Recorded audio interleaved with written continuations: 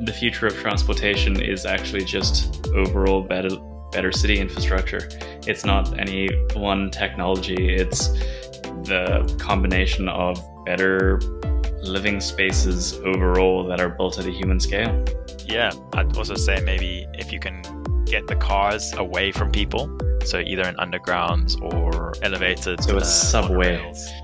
Yeah, I mean, like, because I think the thing is you want to increase the amount of walkable space, the amount of cyclable space, but how you do that, whether you raise traffic, you divert it, or you put it underground, I think those are the ways you need to be looking at.